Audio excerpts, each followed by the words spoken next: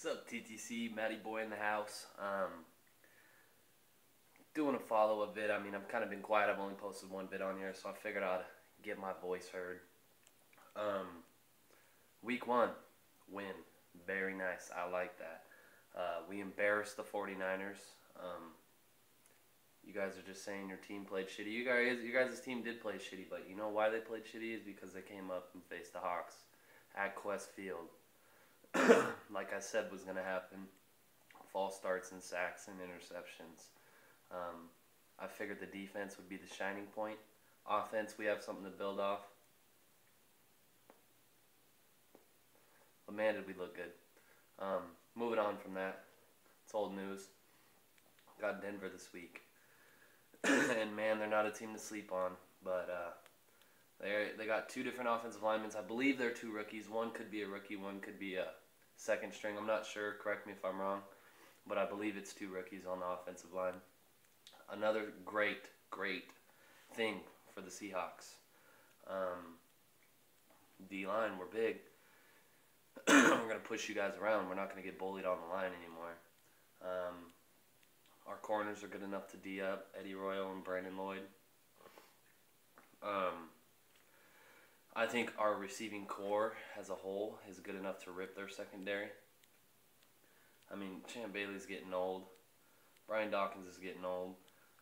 They've lost a step. They're still really good players, but they've lost a step. I mean, and we're bringing a whole lot of speed. But they didn't do anything on the ground running the ball at all.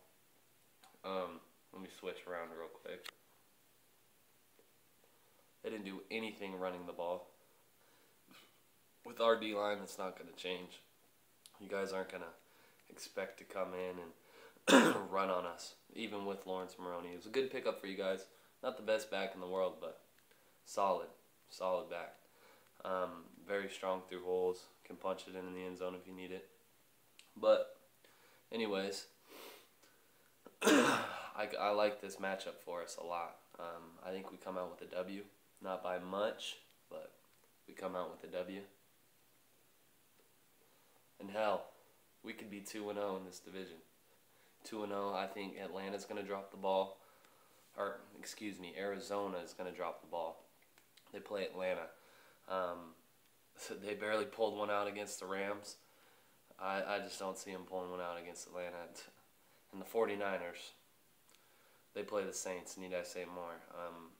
If you got 49ers, you're crazy. That would be such a good upset. I mean, you guys are a good team, but I just don't see you guys pulling the win out on New Orleans. Not after what you guys showcased against us. Let's see here.